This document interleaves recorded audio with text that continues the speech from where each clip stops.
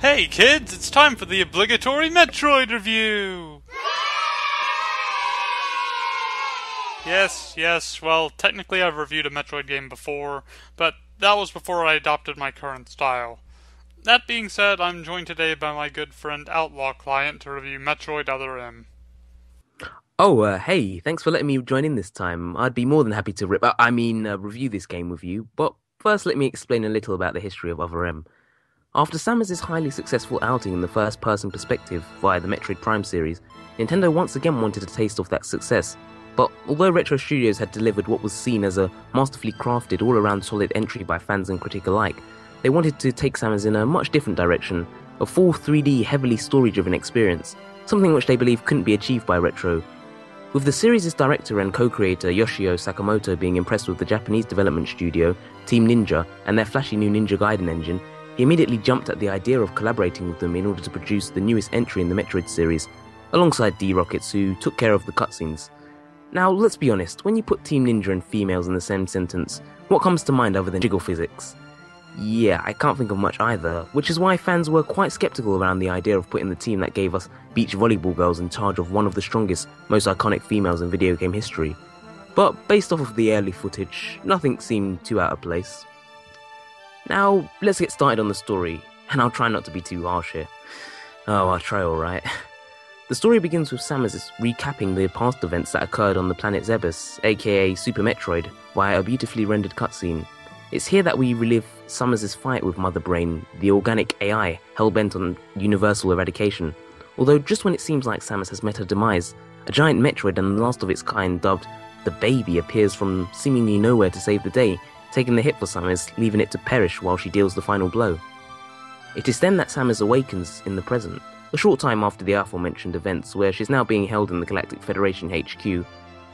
After a short training session to get the players used to the control layout, Samus announces that she's successfully exterminated the last of the Metroids, alongside the entire planet Zebes, and all of the other species that inhabited it. But hey, she killed all the Metroids, so it's all good. Mass genocide aside, sometime later, Samus eventually picks up a distress signal from a remote part of space, prompting her to investigate, leading on to the events of the main story of Other M. The SOS distress signal eventually leads Samus to a seemingly abandoned bottle ship, and upon arrival, Samus quickly picks up on the presence of the Galactic Federation vessel. After further exploration, Samus meets up with some familiar faces, including generic Federation Marine 1 through 4, alongside Anthony Higgs and the platoon's commander Adam Malkovich. It's here where things start to get a bit interesting, right? Right off the bat, Adam wastes no time in filling out the role of the cold-hearted commander, as he refuses to share any information with Samus, who he brands an outsider. Following the insistence of getting them into the ship, and a putty monster boss fight later, Adam splits up his platoon, assigning them individual roles, including Samus. Yeah, the solo bounty hunter that is no longer a part of the Galactic Federation taking orders once again. And to make matters worse, she even goes along with his requirements of not using any of her weapons until he specifically authorizes their use. I mean, I've complained in the past about Samus' tendency to lose all of her upgrades in an instant from the simplest of things, such as suit failure in Prime, the Ing in Prime 2, when she gave her friend a high five. Okay, so I made that last one up.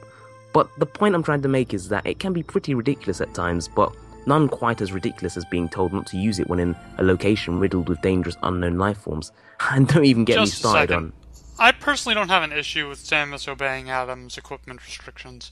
Most people seem to think that this disempowers Samus as a character, but the way I see it, if she didn't think she could handle the mission without her equipment, she wouldn't have agreed to it in the first place.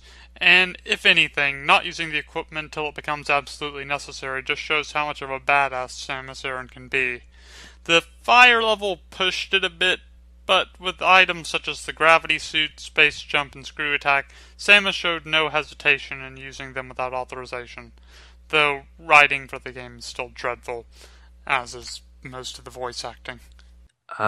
Thanks. Well, when you put it that way.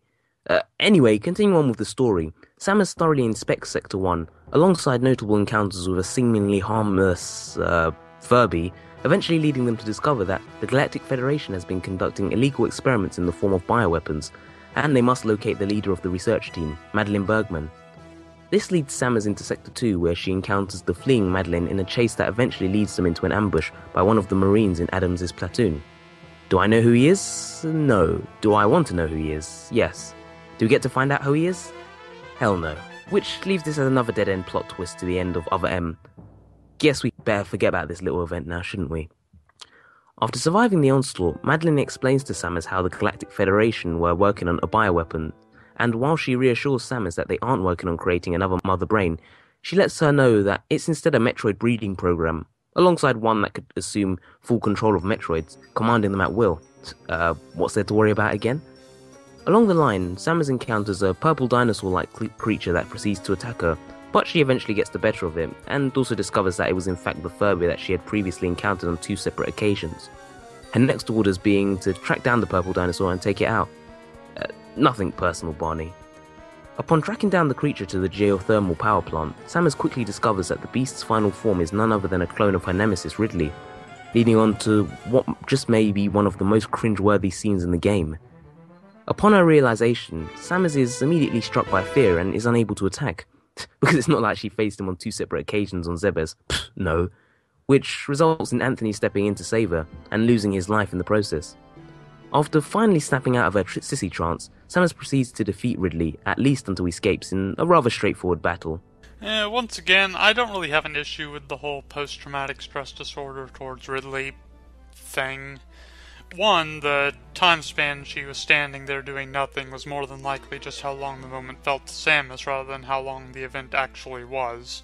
2, yes, Samus has fought 4 times prior to this, if we're assuming Metroid Prime is still canon.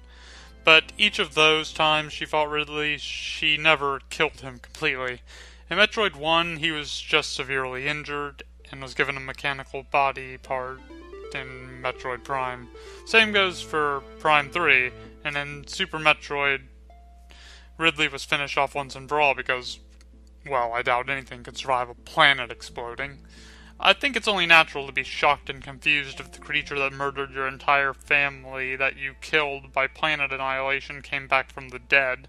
Hell, I'd probably piss myself. Grieving Anthony's death and unable to contact Adam, Samus takes it upon herself to stop the Metroid breeding program and put an end to MB before they reach overwhelming levels, dooming mankind in the process.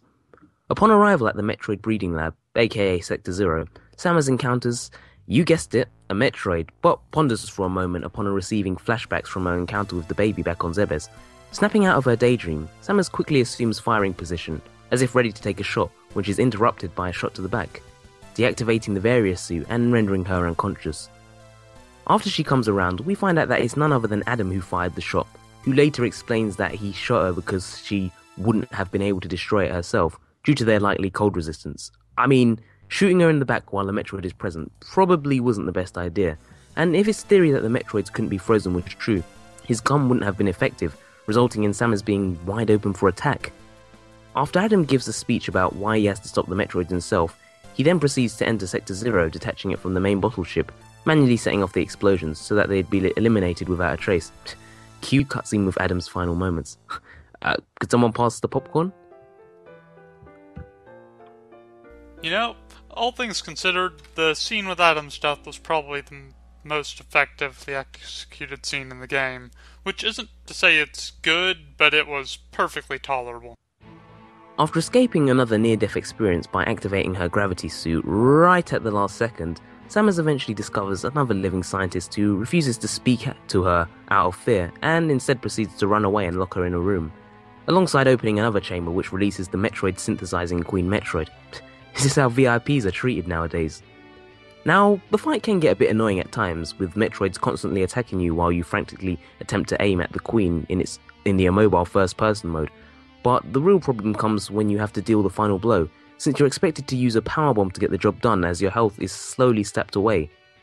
Only problem is, the powerbomb wasn't previously available before the point, and with absolutely no indication that you're now able to use it, like they so kindly decided to do with every other power-up in the game, will probably result in a few player deaths the first time around.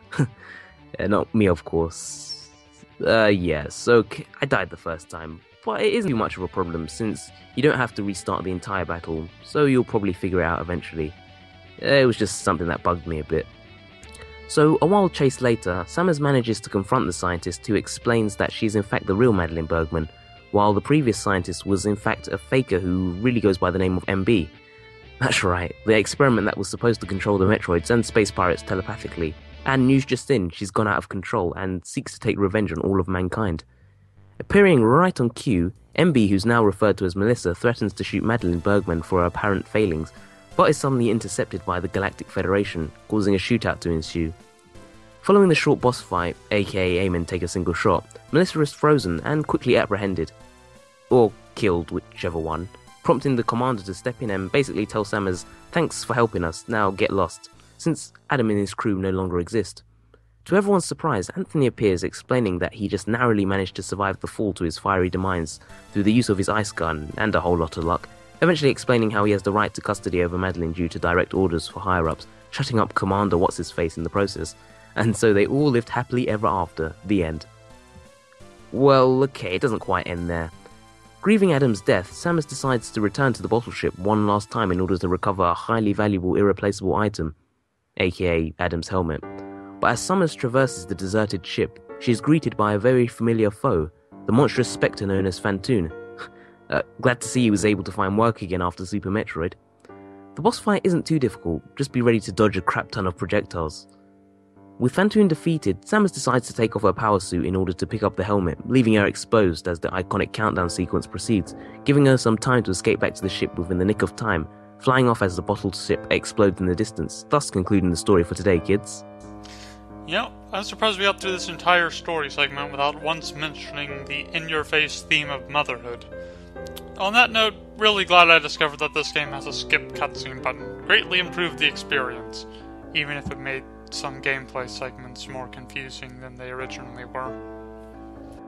This time around, the controls are entirely mapped to the Wii Remote, with no nunchuck support whatsoever, meaning that you'll be traversing the 3D environment with the D-pad alone, which felt quite awkward for me and wasn't something I got too used to, while 1 and 2 button are mapped to firing your weapon and jumping respectively, in which the jump button can be used to pull off a wall jump, aka the kick jump, if there are 2 parallel walls close enough to each other. The A button is used to transform in and out of Morph Ball at will, and when doing so will change the function of the 1 button so that you use bombs instead. Oh, and of course there's the home button which you can press to exit the game, which I think I'll be doing right about... on second thought, I'll talk a bit more about the missile feature. By pointing the Wii Remote towards the screen, Samus' perspective will switch to the first person, much like the Prime series, which not only lets you examine the surroundings, but also acts as your only means of using missiles when locked onto a specific target or object. Also, you can't move an inch. I'm not kidding. This time around, Samus is forced to remain stationary while aiming, which potentially makes dealing with multiple enemies more of a hassle than it should be at times. Definitely my least favourite feature. Oh, and Samus can also restore some health with the new concentration ability, which is activated by tilting the Wii Remote into a vertical position and holding A when her health is at a low enough level. If her health isn't low enough, she will instead replenish her missiles, which is a pretty nifty feature. In terms of collectible items, the energy and missile tanks make a return, which increases your energy count and number of missiles you can hold by 1 respectively, alongside the new E-recovery tank, which increases the amount of energy restored through concentration, and the level needed to perform it.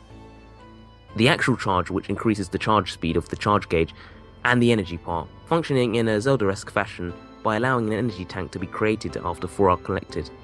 Another huge change is that health will no longer drop from enemies, and instead will have to be recharged at one of the many save stations scattered around the ship, which isn't too much of a problem seeing as they are quite plentiful. I thought the movement with the D-pad felt pretty natural considering the environments were designed with 2D sensibilities. It was a great throwback to the old school Metroids, let down only by the game world being more linear than Metroid Fusion. However, I feel the game is at its strongest in the post-game when you're allowed to freely explore the ship. You know, when there's no story to interrupt you every 10 to 20 minutes. Also, the first-person switching worked surprisingly well given the limitations. I used to have an issue with being stationary, but apparently the dodge mechanic will activate if you switch out of first-person before an impact, which helps add some flow to the first-person combat. And the only time it should really be disorienting is if you're not paying attention to the direction you're facing when you enter it. Fair points, I guess, given their control layout limitations and all, but I still didn't like where they went with the idea. This time Samus has an automatic lock-on feature for when she's in normal view, where she'll target enemy closest to her in the direction she's facing. This allows small hordes of enemies to be taken out with little to no problem, and becomes even easier once the diffusion beam is obtained, creating a scattershot-like burst effect. A welcome addition in my book. On the topic of power-ups, all of them apart from the aforementioned diffusion beams are power-ups Samus has had from previous games, since I guess she does technically have them from the start, including old favourites such as the missiles, grapple beam, screw attack, and some from the 2D Metroid series like the speed booster and shine spark, which I think translated very well into the 3D environment if I say so myself. Now, while I enjoyed the gameplay as a whole, there are a few moments that continued to haunt me throughout my playthrough, such as the over-the-shoulder sections, which as the name suggests put the player in a perspective over Samus' shoulders. While I have the feeling that this mode was created to build up ambience and tension, since it usually occurs at times when a room or area needs to be inspected, for me these sections felt more like a chore since you're unable to use weapons or even the morph ball. But worst of all, she moves at the pace of someone wearing iron boots. Someone wearing iron boots underwater. Someone wearing iron boots underwater while trying to traverse a really complicated dungeon. Well, what I'm trying to say is that she moves slow, really slow, which was enough to make me shout repeatedly at the screen as if she'd somehow hear me and start to move quicker. But arguably my least favourite sections in the game are the points where you're put into a first-person perspective in order to spot key items to allow you to progress. While it starts out being fairly obvious, the later points of interest just aren't that obvious to locate right away, with small patches of grass that don't stand out from others, dark environments that make it hard to see altogether, and of course, who can forget the infamous green splatter, which took me around 10 minutes to actually figure out what I was supposed to be looking at. Definitely not something I'd be welcoming back in the near future. Yeah, those over-the-shoulder sequences broke game flow quite a bit, particularly in the research facility in Sector 1, where you're stuck like that for what feels like half an hour. Maybe it was half an hour, I don't remember. Also, for the first-person hidden object games, those are absolutely terrible later on. Granted, it's only bad on the first run-through, but that's like saying burning my hand on the stove stopped hurting after it killed my nerves. The visuals of the game are fairly impressive. While not being quite on the level of Metroid Prime 3, I think the aesthetic meshes really well with the old-school SNES throwbacks the game seems to be going for. It has a nice and vibrant color palette. Unfortunately, the skyboxes look pretty awful in the simulated environments. Just looks like someone is holding up a picture of the sky. Then again, it is a simulated environment. I also take some issue with the Sector 1 environment design. It feels a bit overdone. To the point it looks rather ugly. Far too bizarre looking foliage. I know it's supposed to be tropical and otherworldly, but it's not that hard to execute something like that and still make it look good. Just look at the thorn jungle on Brio in Metroid Prime 3. However, I am quite fond of the looks of Sectors 2 and 3. They aren't anything special, and they're fairly generic looking, but they're at least moderately well done. With basic enemy designs, a lot of the enemies have carried over from the 2D games, all of which look really good, and therefore are uninteresting for me to talk about. However, whether it was Nintendo or Team Ninja, there were quite a few new enemy designs, ranging from chameleon things to armadillos and wall balls, and God, I hate these new enemy designs. They all look just awful and overdrawn. I mean, just look at these things. That being said, the boss designs are all well done, whether they be the new designs or the throwbacks. I do take some issue with the fact that almost all the good bits in the game are just old school throwbacks, while the new designs are handled rather poorly, with the exception of bosses, but overall I'd say the visuals get a pass.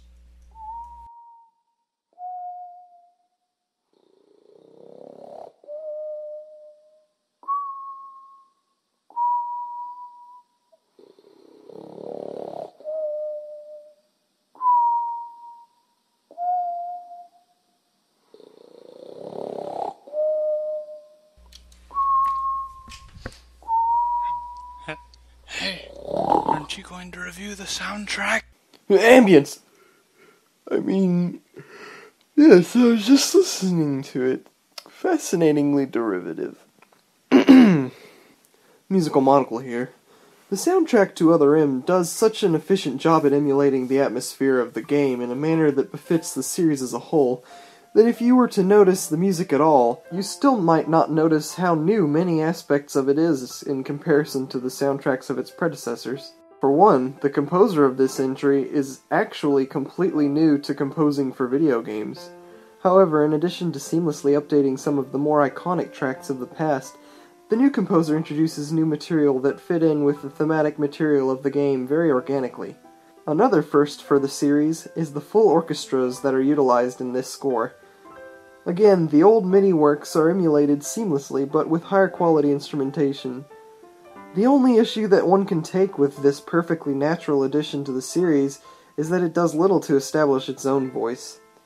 If the rest of the game is an attempt to innovate through new presentation and a new creative staff, the soundtrack is more of a conservative and safe middle ground. And with that, the game gets a 7 out of 10. While the story had a few good ideas, it was let down by either bad writing or translation, and an outright terrible narration. The gameplay was actually pretty fun, though, and for the most part the visuals of the game were really good. Not quite on the level of Prime 3, but the few new bosses certainly stand out. Overall, I'd say it's a pretty good game. So there you have it. Those are our thoughts of Metroid Other M. While it's not a disastrous game by any means, it definitely doesn't live up to the legacy that the Metroid series has created. If you aren't familiar with the Metroid series, I'd probably recommend that you try out Metroid Zero Mission, the Game Boy Advance remake of the original Metroid, or Metroid Prime for the GameCube if you'd prefer a first-person shooter/puzzle adventure, both of which are equally great games. Now time to insert some shameless self-promotion. So if you want to see more of me in my reviews, check out my channel, Outlaw Client. Oh, and I also have some... And that's all the time we have for today. Next time I'll be reviewing The Legend of Zelda Ocarina of Time for the N64. If you enjoyed this review, make sure to like and subscribe, and definitely go check out Outlaw Client to his channel. There will be a link in the annotations and in the description below. Have a good night.